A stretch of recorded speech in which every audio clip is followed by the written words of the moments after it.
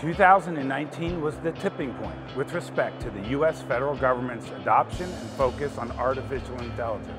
In the year, we saw the White House commit an executive order on artificial intelligence, a really important step to get the entire federal government focused on this important and transformative technology. We went from there and we saw the release by the Department of Defense of their AI strategy. Next, we followed up with an update to the National Research and Development Plan on artificial intelligence and what we as a nation should be focused on from a research and development standpoint. More recently, the White House came out and added $1 billion to research and development for non-defense agencies. And of course, earlier, DARPA announced their AI Next program to fund up to 85 programs and over $2 billion over the next 5 years.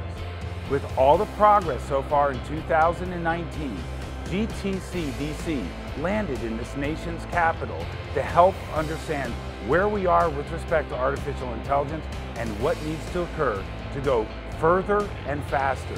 GTC had more than 3,500 people register this year. We heard from U.S. federal government CIO Suzette Kent and CTO Mike Kratsios on priorities that they have relative to artificial intelligence.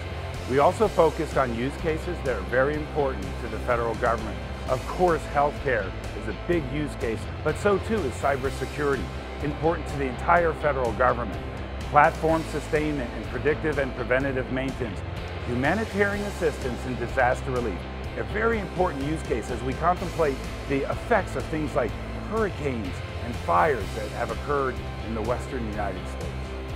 2019 really was the tipping point with respect to the focus and progress on artificial intelligence by the U.S. federal government. The things that we learned here at GTC DC will help propel our government and the ecosystem forward in 2020 in service to its citizens.